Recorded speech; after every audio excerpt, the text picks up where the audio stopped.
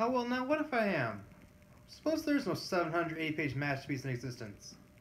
Supposing there is in existence no masterpiece whatsoever. What of that, Mrs. Wire? But only a very few, faint scribblings in my old trunk bottom. Suppose I wanted to be a great artist, but lacked the force and the power. Suppose my books fell short of the final chapter. Even my verses languished uncompleted. Suppose the curtains of my exalted fancy rose on magnificent dramas. But the house lights darkened before the curtain fell.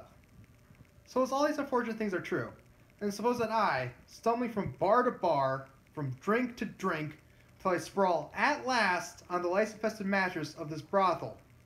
Suppose that I, to make this nightmare bearable for as long as I must continue to be the helpless protagonist of it. Suppose that I ornament, illuminate it, glorify it, with dreams and fictions and fancies, such as the existence of a 780-page masterpiece, and pending Broadway productions, marvelous volumes of verse in the hands of publishers only waiting for signatures to release them. Suppose that I live in this world of pitiful fiction. What satisfaction can it give you, good woman? To tear it to pieces, to crush it, call a lie. I tell you this, now listen. There are no lies, but the lies that are stuffed in the mouth by the hard-knuckled hand of need, the cold iron fist of necessity, Mrs. Wire. So am I a liar? Yes. But your world is built on a lie. Your world is a hideous fabrication of lies. Lies, lies.